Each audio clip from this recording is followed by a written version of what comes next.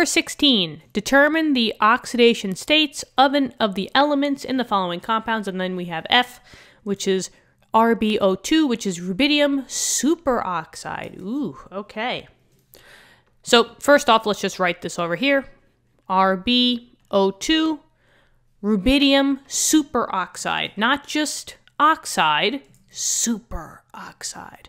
It's a little basic. It's, you know, very, very super. Anyway, so yeah, first things first, if you want a lowdown, the complete lowdown on oxidation states, go check out number 16A. The link, the playlist button will be at the end of this video if you want to be on the playlist, if you guys aren't already. But if you are, go check out number 16A where I talk in depth about this idea of oxidation states. But now what we're going to do, and how we should find out what the oxidation states are for the elements, is what you want to do is you want to try to do your work first on your elements, and then you want to just check with your known trend for oxidation states. You should memorize this chart, this trend, okay, guys? There's a lot of trends coming from the periodic table. This is only one of them, so it's super important to know what trend to use when. So when they talk about oxidation states, just know that we only have to worry about this trend, okay? So, next, right? What we're going to do is we're going to find out what the charges are. And when I say charges, what I really mean are oxidation states. They are the same thing. Oxidation state charges. It's the guys that are in the top upper right-hand corner when you crisscross to find a compound.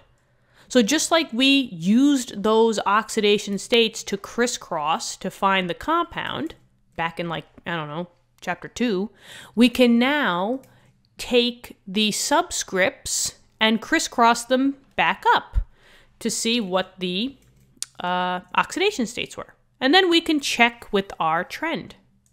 Now, there's a trick here. They told me that it was rubidium superoxide. Now, just know that superoxide is a polyatomic, okay? And superoxide exists as O2 with the -1 charge, okay? So you're going to say that this oxygen, right, this O2, is one whole superoxide. I don't have two oxygens.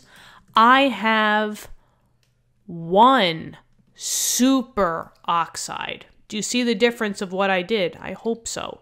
Okay, so since we're going to be treating this as a polyatomic, I have to put a parenthesis, and I put a 1 here just to see that I'm not touching this 2. I will not crisscross this 2 up, because this is not the, this wasn't the charge that came down. This 2 is part of the polyatomic O2. So we do not touch subscripts of polyatomics. And then Rb, so if I could just bring this back, Rb was a 1, right? So now let's take those subscripts and crisscross them back up. So let's start with the superoxide, right? If we do it correctly, the superoxide, which I'll say over here, this is superoxide. That's the polyatomic. It should have a -1 charge. And if we take this 1 and crisscross it back up, that tells me that it was a -1. The negative is the one that's always in the back. The positives are in the front, the negatives are in the back.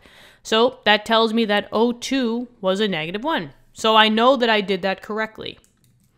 Now, when I crisscross the other way, I will not take the 2, because that's the 2 of the polyatomic. I will take the 1 and crisscross it up to tell me that rubidium was a +1. Okay. So now let's see if we have some correct charges. Now we just check the trends. So they tell me that for each Rb I have a +1. That was our answer. And looky here, rubidium is over here. And oh, it's in the group of a +1. So this checks out. We're on our way. However, do they have O2 on the periodic table? No, they don't. They just have oxygen. But O2 is a polyatomic. It's not just oxygen. So I will say this, from O2 minus 1, we need to find just oxygen. Now, here we can do something, right?